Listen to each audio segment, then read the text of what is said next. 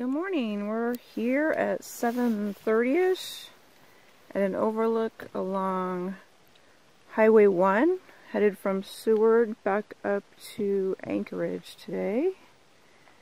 And we've got a cloudy morning, lots of low-lying clouds. Got some beautiful fall color popping up. And lots of varying views you could work here. You could narrow down to that grouping of trees. There's a little bit of stream running through there for an S curve.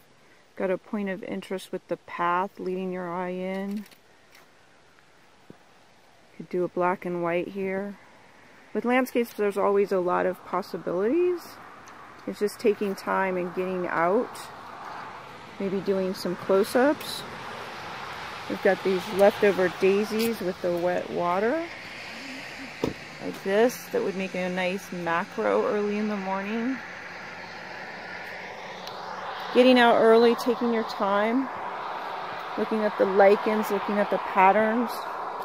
There's something for everyone, whether it's the wide picture or the small details.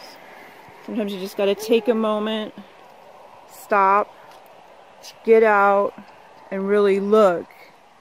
And here's Patricia. Good morning, Patricia. Good morning. How are we doing this morning? We're doing great. Wonderful scenery. Oh my gosh, so many different sights and things to do.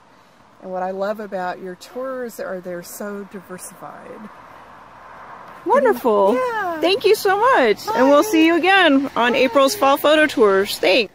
It's a rainy, misty morning, but don't think we just go out photographing when it's sunny. Be prepared to dress for cool, damp weather.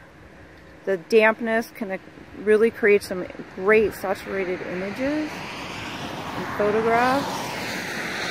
Gives a new dimension, so it's always good to dress for all kinds of weather. Warm socks, waterproof your boots. Have waterproof cameras is important. This is a beautiful lake scene with a little red roof cabin. Unexpected stops sometimes provide the best images, wall-worthy captures.